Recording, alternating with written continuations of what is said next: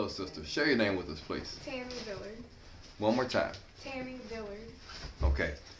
Miss Tammy, have you received the Holy Ghost since you believed? Yes. Really? Yes. Prove it. How do you know? With evidence of speaking in tongues. Okay. Okay. Now, besides the video, why did you say the evidence of speaking in tongues?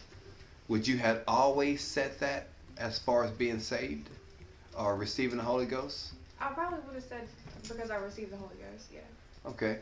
But putting the evidence of speaking in tongues behind it, why that? That's what comes with receiving the Holy Ghost. And how do you know that? To show for it. I guess because it happened. Well, the proof's in the pudding. Okay, so how did it how did it happen? I was. You said it happened. It's actually funny because the church service, they were up there and they kept saying, push your partner, and my mom kept pushing me around the church, and I was getting mad because I wanted to break out of my shyness, and I was mad at myself because I wouldn't just lift up my hands, and like we went back and sat down, and then they started saying push your partner again, and she kind of just pushed me, and then finally she pushed me so much that I just lifted up my hands and I started praying, and then I had been praying before, and I just kind of left it and backed out of it or whatever as soon as I felt the presence of God. And that time I kept saying, I'm not moving until something happens. I'm just not going to go anywhere. Okay, so you felt the presence of God. Yes. What did you feel? Well, I know the room was dark, and it was dark when I started praying, and it was like just a light, like a warmness. I can't really describe it. It just like got brighter around me. Wow. Wow. And did you feel anything against your skin? Any goosebumps or any tingling? Goosebumps, yeah. It was like a warm embrace, and then it was just like bright. It was just, I don't know how to describe it. It was just. Wow. So you felt the presence of God, and you backed up? No, before I would back up. As soon as I felt that presence, I would get all shaky, and I would just like, I could hear everybody else around me, and I'd kind of come out of praying. I wasn't focused on God anymore. Oh, okay.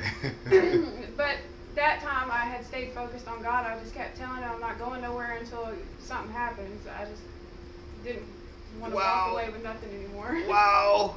So. Wow. Okay, and so, all right, so you're waiting on him. You're not going anywhere. Your mind is made up. What happens? That's when I kind of just felt myself bend over really far, and it was like it was gone. I was speaking in tongues. You bent over really far. Yeah, I just like threw myself down, and then I just started speaking in tongues. Oh, wow. I've never heard that one before. Yeah. Kind of bent over. I guess I was kind of trying to resist it, and it wasn't working, so, Wow. Wow. Wow. So do you know what it sounded like? Were you, I don't. How long did you pray in tongues, or how long did the Lord speak through you? I don't really remember. All I remember is a feeling of peacefulness, and then, like, I was told afterwards that I was there for a pretty while. Wow. So were you up at the front now, or are you back at your pew still? I was at the front. Okay. So you made the effort to get out and walk up, or was... No, I was pushed there. Oh, just the pushing part. The pastor said, push your neighbor. Yeah. And then he said, the problem with this is the neighbors didn't move when you pushed them. So he said, push them until they move. So I pushed her up into the... Oh, wow. Wow. Okay, so tell us about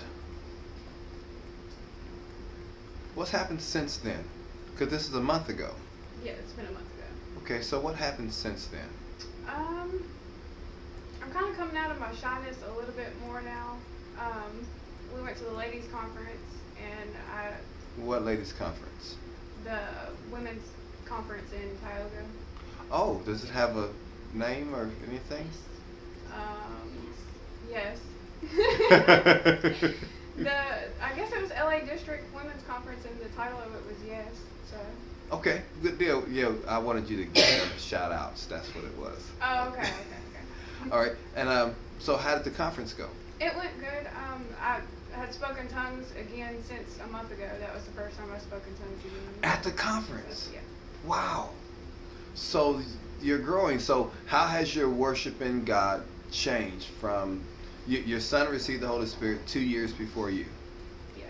And so during this 2-year period, your grandmother has the Holy Spirit 20 years, your son 2 years, and you were just there. What did you feel? What did you think? Has your worship changed? Has the closeness increased? What? Yeah, I'm still shy, but I feel like I'm being worked on, like it's getting better, and I feel more at peace. So. Okay. Super great. Now, do you do any witnessing? I've talked to people about it that have asked about it, like at work and stuff. They'll ask like, why do you wear skirts, or why this, or so. I mean, I've kind of answered some of those questions. Yeah. Oh. And so they ask you. So when did you start wearing skirts? When I started going about 2 years ago. Okay. And so so since you received the baptism of the Holy Ghost with evidence of speaking in tongues, have you witnessed then? Have you told friends about your experience? Not really. It's been posted on Facebook, but like pretty much the only people that know are the people I go to church with in my family, and my cousin. I told my cousin about it. Well, Miss Tammy, there will be more people now that knew about it because we want to air this on YouTube. Okay. Well, thank you. Any last words? No, that's pretty much it. All right. Thank you so much.